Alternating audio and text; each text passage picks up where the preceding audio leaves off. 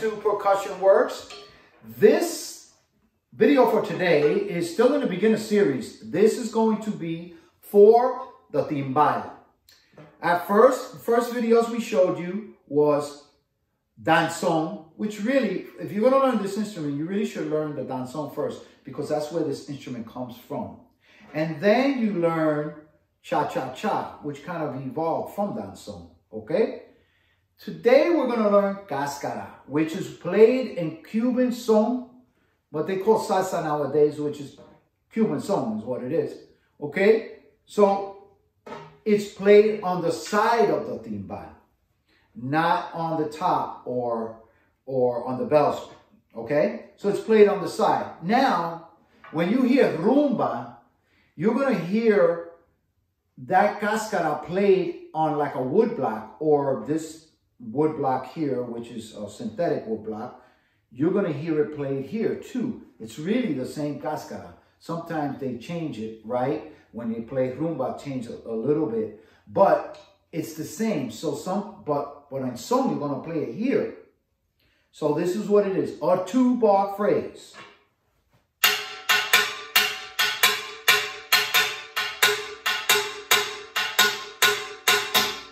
Okay, you will hear the clave in there. I'm playing 3-2. You hear the 3-2 clave in there. This is the 3-2 clave.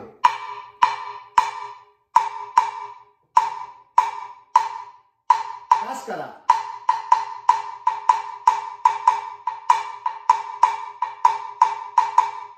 The clave is in there. So now, if you were to play the clave and the cascara at the same time,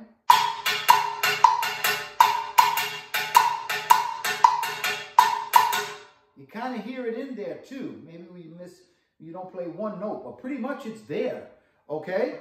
So now, I'm going to play it. Now, the cascara and the 2-bar phrase, I'm going to try to count it for you so you can see where it is in the count. Remember, if you're playing with a band, and you're playing with a band leader, and he's counting, remember, your cascara is a 2-bar phrase, so that counts for 2 bars. So 2 cascaras is 4 bars, right? So we have to think of it that way, especially when we're counting. Okay, so here we go. I'm going to try to count it for you. 1, 2, 3, 4. 1 and 2 and 3 and 4 and 1 and 2 and 3 and 4 and 1 and 2 and 3 and 4 and 1 and 2 and 3 and 4 and 1 and 2 and 3 and 4 and 1 and 2, 3 and 4 and. Okay, so now 2-bar phrase, don't forget that. You can play it straight up like I'm playing it. Remember the clave in there too. It's going to help you a lot when you do that. So straightforward, no accents.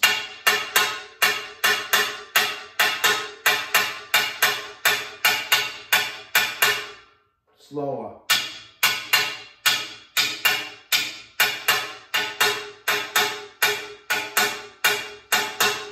Okay, it'll work. Doesn't groove that well though. You can accent it now to make it groove a little better. So now I'm going to accent it. Check out the difference. 1, 2, 3, 4.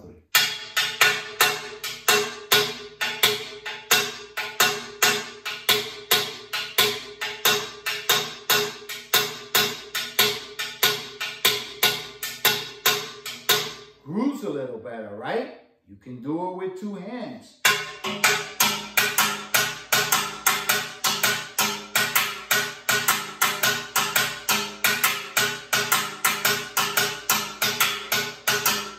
Sounds a lot more like when you're doing it, when you're playing a rumba, when you do it with 2 hands. It's pretty cool.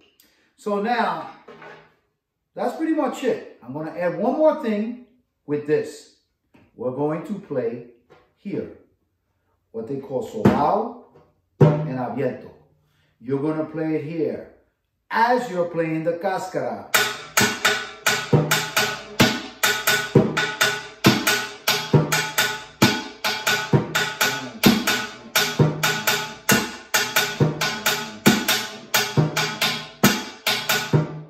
So, guess what? You're playing playing this on the 2 and 4.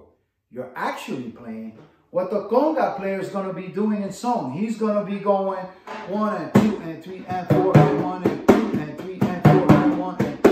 What are you doing? You're doing his slap with the sobao. And when he does the 2 opens, you're doing 1 open. You're playing it on the 4. He plays it on the 4 and you're just playing it on the 4. But you're playing his slap and his opens. So he's going to...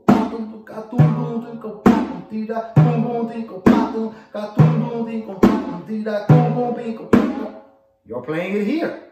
Okay? So now, I'm going to play them both. 1, 2, 3, 4.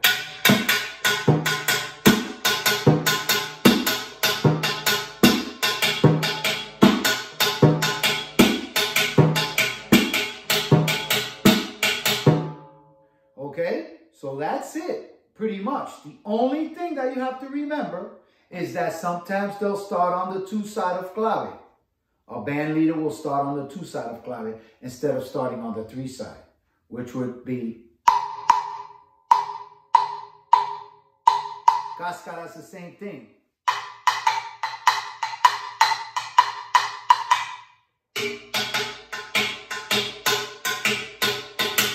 Okay?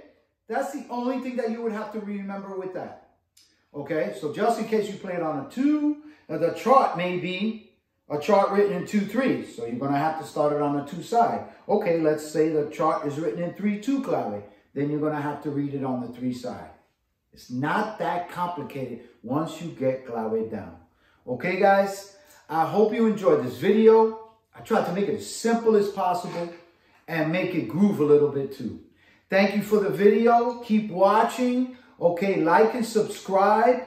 I'm going to do another video soon and explaining to you a lot of the equipment that I use here too. And that can help you. Plus, we have a lot more beginner videos coming, which is going to set you up with a great foundation to go forward in this Latin percussion music that we love.